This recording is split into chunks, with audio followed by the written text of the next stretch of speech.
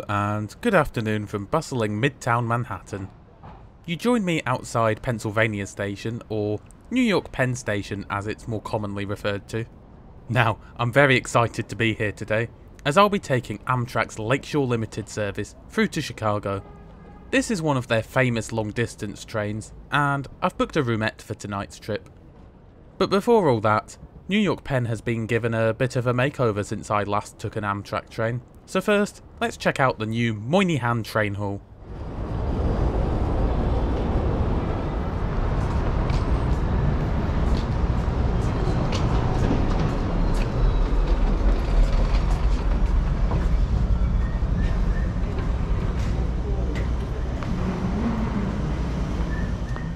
First impressions are wow, what a difference this is from the old, dingy part of the station that used to be the home of Amtrak.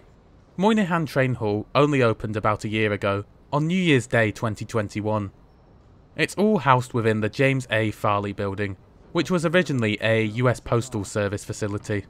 Despite only becoming fully operational last year, plans to convert this to be part of Penn Station were first conceived back in the early 1990s, with the renovation works being completed at a cost of $1.6 billion.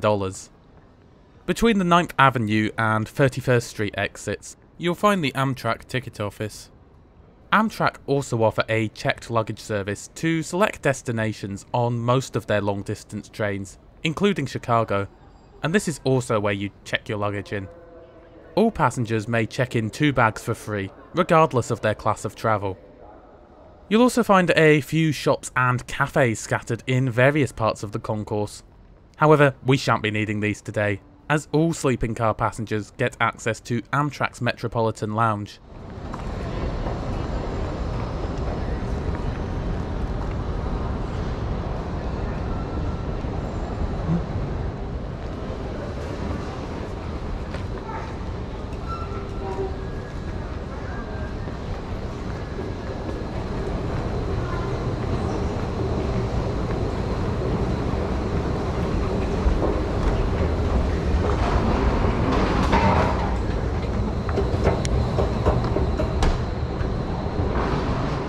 Simply show your ticket to whoever's on reception and they'll grant you access. Now, I think to emphasise just how amazed I was with this lounge, first I need to quickly show you a shot of the old and lifeless Club Cellar lounge that used to be offered here at Penn Station. Okay, here goes. Now, I would say wow, but that would be a massive understatement. This is a night and day difference from the old lounge. It's bright, open and stylish, with more than enough seats to go around. A counter service with complimentary drinks and snacks is offered, as well as a paid bar service with a fairly wide range of alcoholic drinks on offer. This lounge even has a small business centre, and there are even luggage lockers offered, should you wish to go off and explore New York without your bags before you catch your train. And to top it off, the staff working here in the lounge were amazing and very attentive. I'm going to go ahead and say that this is easily the best railway lounge I've ever visited. Nothing else even comes close to this for me.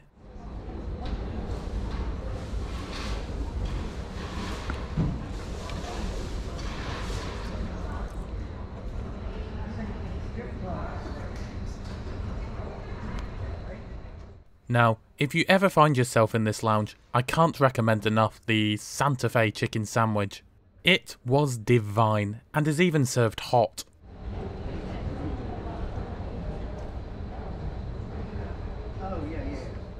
If you head out onto the terrace, you'll get some excellent views of the concourse below.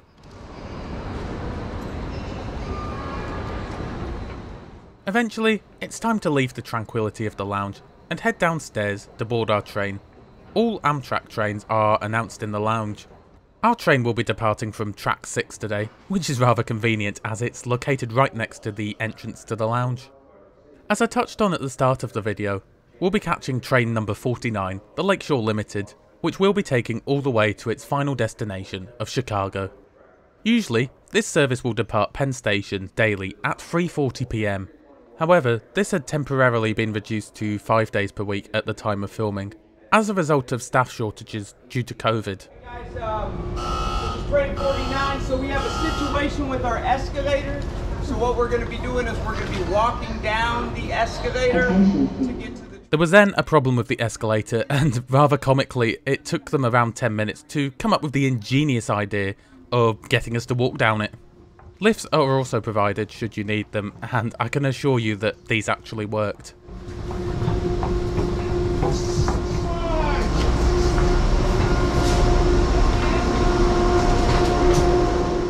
And here's what will be taking us through to Chicago tonight, or at least partly. You see, the train that starts in New York is only one portion of the Lakeshore Limited. We'll join up with another portion of the train from Boston a few hours after departure in Albany.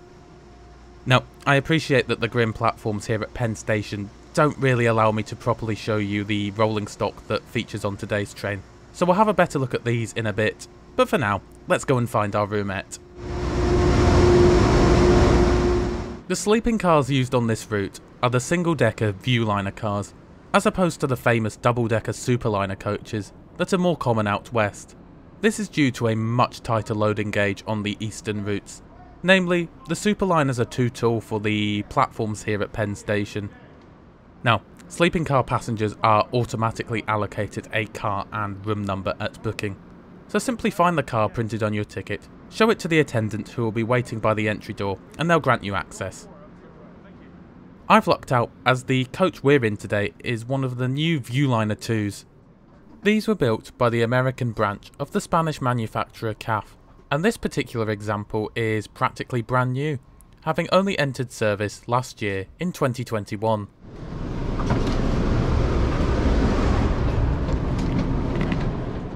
And here's our home for the next 19 hours or so, in the form of this cosy little roomette.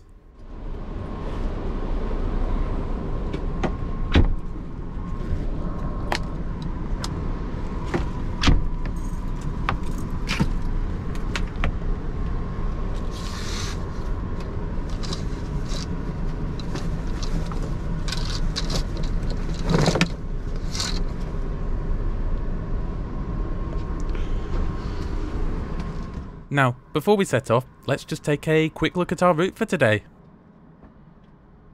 Our journey will see us covering 959 miles, or 1,543 kilometers, as we initially head north through upstate New York to Albany, before heading west, briefly crossing into Pennsylvania, followed by crossing both Ohio and Indiana, before finally arriving into Chicago, Illinois.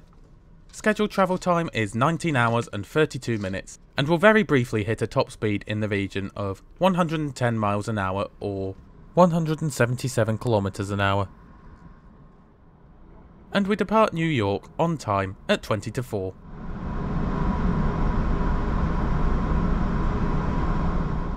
As is always the case with Penn Station, the first portion of the trip mainly sees us travelling in tunnels as we make our way out of Manhattan.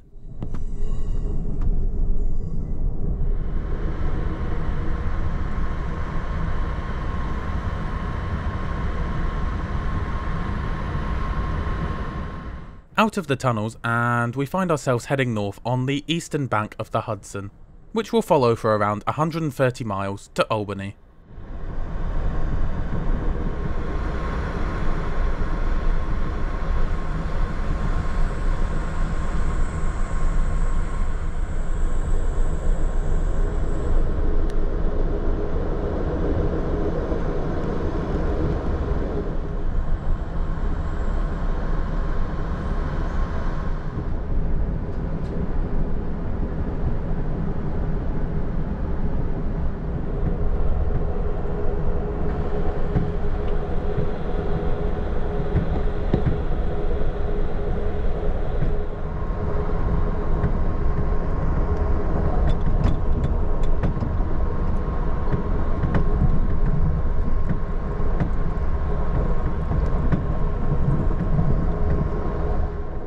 At Croton Harmon, we pass a rather large depot for Metro North Railroad, whose services we run alongside for the time being.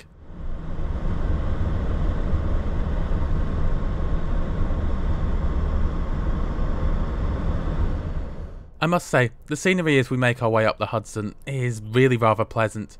There are plenty of lovely river views with a backdrop of rolling hills on offer here.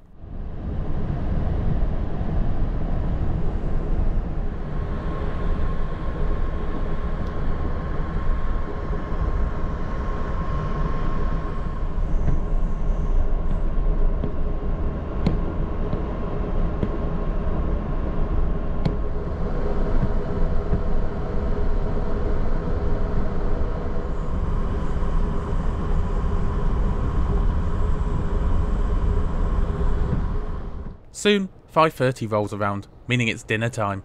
This service features Amtrak's flexible dining, as opposed to the traditional dining found on a lot of the trains west of Chicago. So it's up to you as to whether you eat in the dining car, or just have your meals delivered to your room.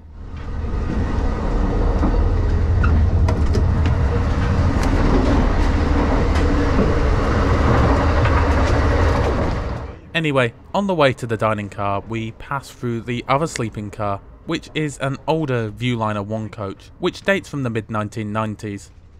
For a look at this type of coach, be sure to check out my review of the longer route between New York and Chicago, the Cardinal, which you'll find in the top right corner of the screen now. Although, be warned, it is an older video, so perhaps view at your own risk. Anyway, this is the dining car, and I don't know about you, but I think it looks very classy indeed.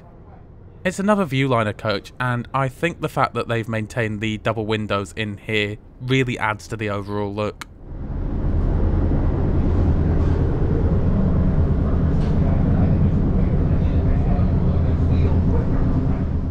Dinner is served in this sort of pre-packaged setup. All meals are served with as many soft drinks as you like, plus one alcoholic drink. For sleeping car passengers, meals are included in the price of your ticket. It's currently not possible for coach passengers to eat in the dining car, but there was a cafe car attached in Albany for them. For my dinner, I went for the enchiladas, while my better half opted for the slow braised beef. Trust me, it all tasted quite a bit better than it looks.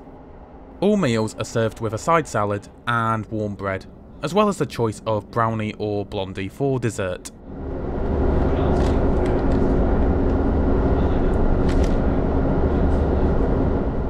With dinner out of the way, I think it's time for a room tour. The roomettes are set out in a 1+1 configuration across the aisle.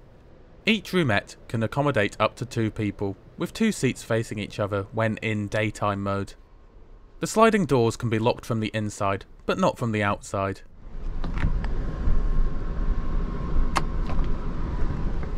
A pair of privacy curtains are provided, although why they didn't just make the door completely opaque, I'll never know.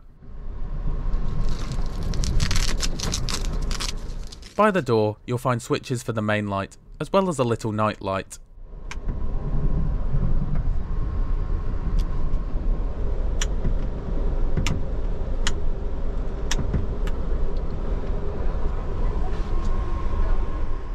I found the seats to be nice, wide, and, most importantly for such a long journey, comfortable.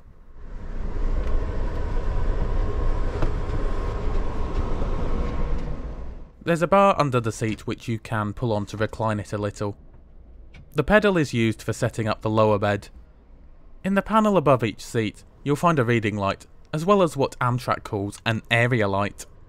There's also an attendant call button and an on-off switch for the PA speaker in the room. One of the seats also has this car-style air vent, although I think it's more intended to be used when the beds are set up. Each seat also has access to not 1, but 2 plug sockets. Above this, you'll find a thermostat, as well as duplicated controls for the main lights.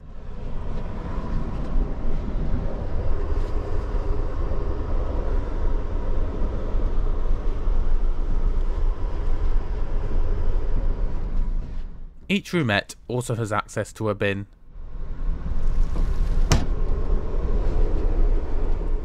There are more air vents by the window.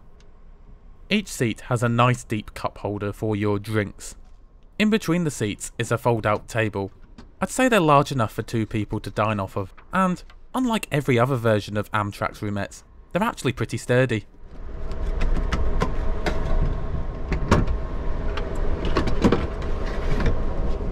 Curtains are also provided for the main windows.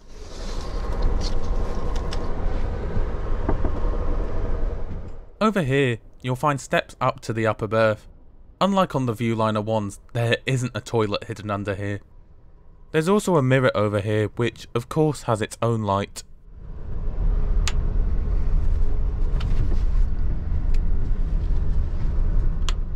While there is no toilet in the room, the fold-out sink that you'll find on the older coaches still features here.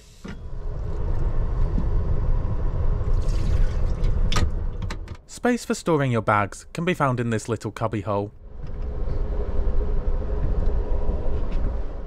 The upper berth can be pulled down fairly easily by turning this handle and pulling.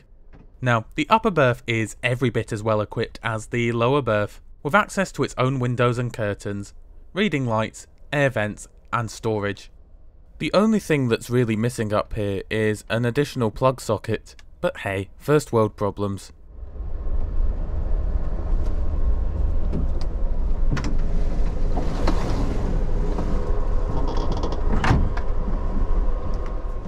And lastly, as for how much space you'll have, well, if travelling alone, there's more than enough room, but they are a little on the cramped side if there are two of you. But overall, I'm a pretty big fan of these roomettes, but do let me know your thoughts on them in the comments below. Darkness slowly creeps up on us as we close in on Albany.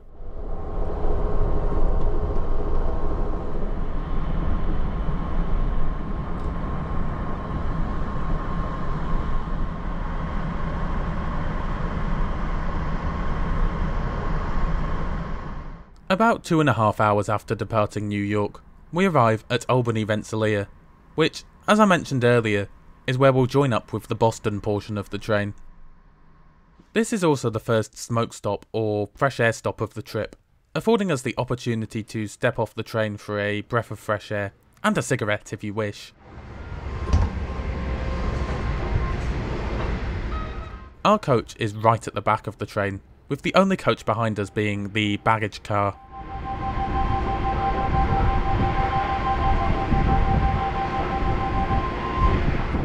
There's plenty going on here in Albany, with other trains serving the station including Empire services to Niagara Falls, the Ethan Allen Express to Rutland, as well as the international Maple Leaf and Adirondack services to Toronto and Montreal respectively. So, a better look at the consist. These two General Electric Genesis P42 DCs will be taking us the rest of the way to Chicago. Here's a look at another Viewliner I car.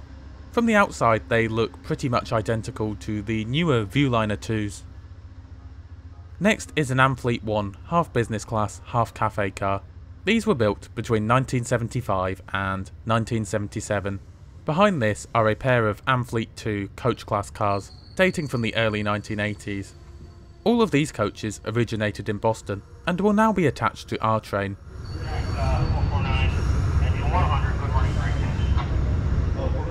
While we wait for the attachment, here's a better look at those P42 diesel electric locomotives.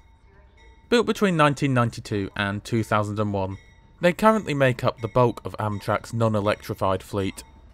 However, they are set to be replaced by brand new Siemens Charger locomotives over the coming years.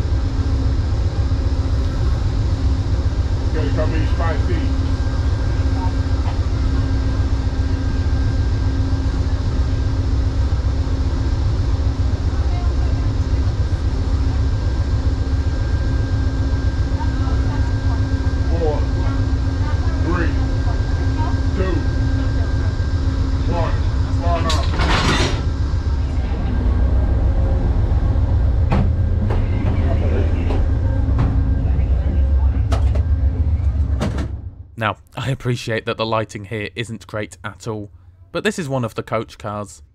The seating here is actually pretty spacious, being laid out in a 2+2 configuration. I have a review of Amtrak's long distance coach coming up, so why not subscribe and hit that notification bell so you don't miss that.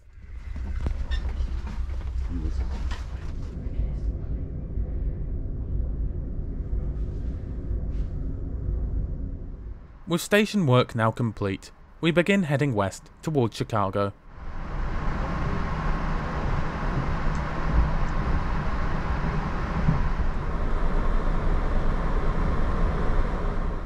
With it now being too dark to see much, we get the attendant to set up our beds and decide to turn in for the night. The lower berth is made up of fully reclining the 2 seats. Now of course, bedding is provided, and do you know what? It's of pretty good quality in my opinion. As I showed you earlier, the upper berth is pulled down from the ceiling. A safety net is provided, so you shouldn't need to worry about taking a tumble in the night. The only thing I will say about the upper berth is that the mattress is a bit on the hard side, especially when compared to the lower berth.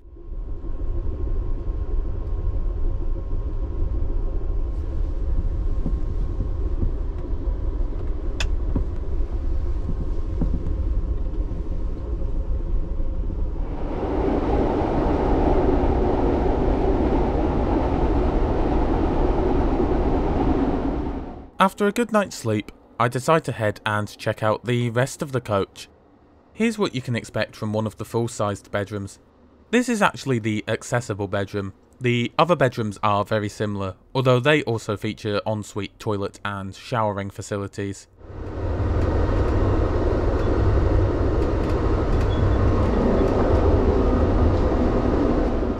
At the end of where the roomettes are, you'll find coffee and bottles of water.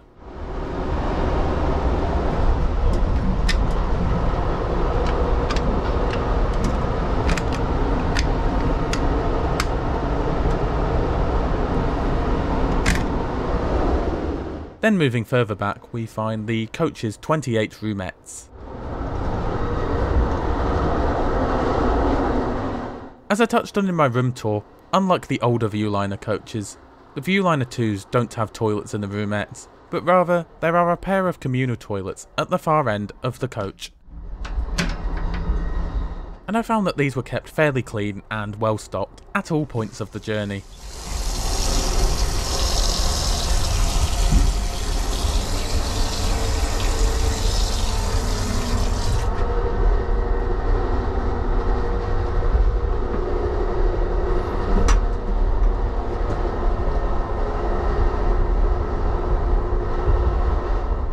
Roomette passengers also have access to communal showering facilities.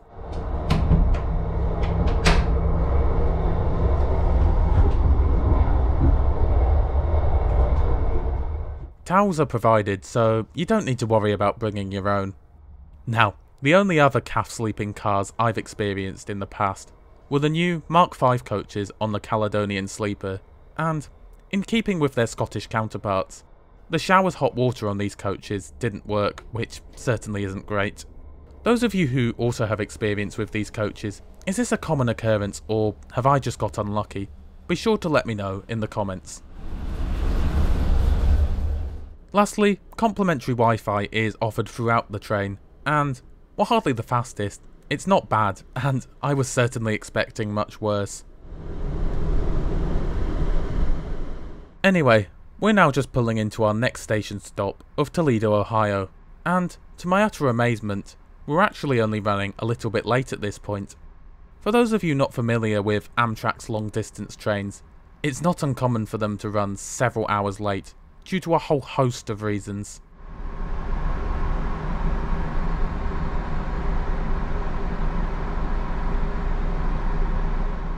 Soon after Toledo, the sun begins to rise as we cruise west towards Indiana and Illinois. It's soon time to head to the dining car to grab some breakfast.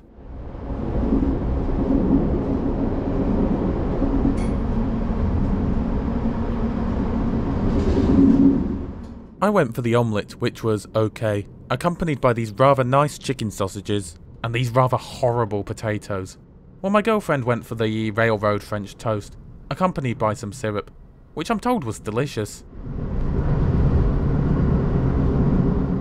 After breakfast, all that's left to do is sit back and relax for the last few hours as the Midwest rolls on by.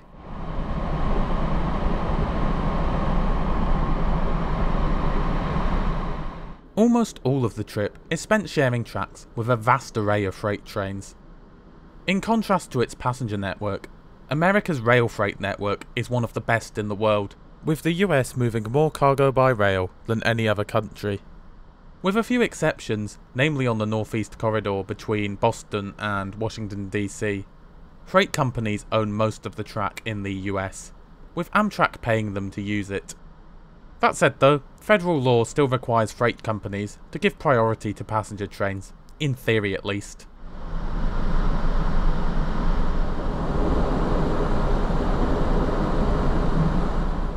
At Elkhart, Indiana, we pull up alongside the National New York Central Railroad Museum. The New York Central Railroad was founded in 1853, although they ceased operations in 1968, before their passenger services briefly merged with the Pennsylvania Railroad to form Penn Central. They then went bankrupt a short time later in 1970, and it was actually this that finally got then President Richard Nixon to sign the Rail Passenger Service Act, forming Amtrak and saving many of the country's historic rail routes, including the Lakeshore Limited.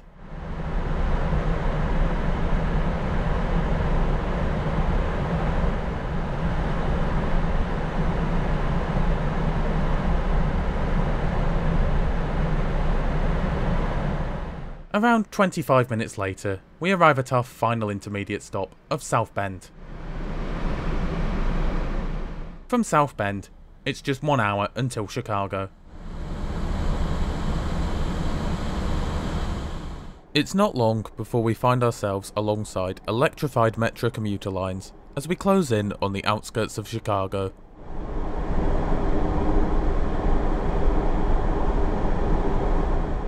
Overall, I've had a fantastic time travelling over from New York. Besides the cold shower, these new Viewliner II coaches are fantastic in my opinion, and a nice change from the old and worn out coaches that I'm used to on Amtrak. As for the cost, well, we were travelling on a ticket from New York all the way through to Emeryville in the San Francisco Bay Area, which cost $1,219 for 2 people. However, a roomette on just the Lakeshore Limited will set you back anywhere between just under $400 and over $700 for 1 person, which, needless to say, is rather expensive. If 2 of you are travelling together in a roomette, then it seems to be a flat $144 extra. Now, I know you could fly between New York and Chicago in a fraction of the time and at a fraction of the cost. However, when travelling with Amtrak, I think you're more paying for the experience rather than a convenient way of travelling from A to B. And the fares do seem to be at least a little better value for money if you're travelling on a connecting train, as we were. So overall, a good but rather expensive experience. But what did you make of it all? Be sure to let me know in the comments below.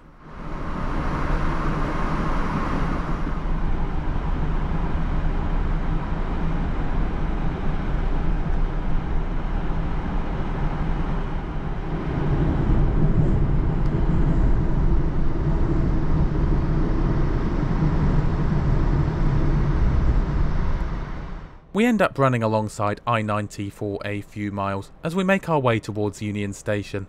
No trains are faster than cars jibe from me today, as the traffic on the interstate generally went speeding on past us, but not to worry as I'm in no rush.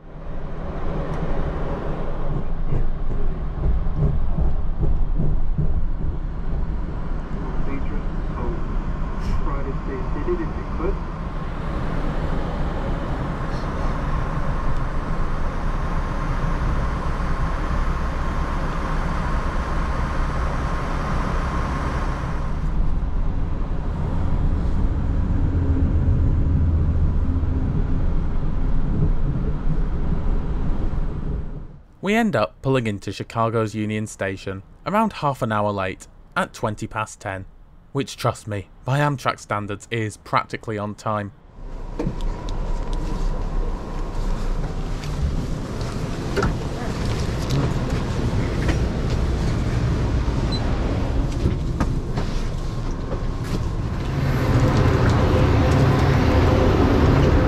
Thank you. I'm now off to have a mooch around the station before catching the famous California Zephyr to Emeryville later on in the day. Expect that review in a couple of months. But in the meantime, I do hope you enjoyed the video. If you did, be sure to help us out by giving it a like. If you're new to the channel, then be sure to subscribe and enable notifications as I publish new trip reports every Monday and Friday. Thanks a lot for watching, and I'll see you on Friday.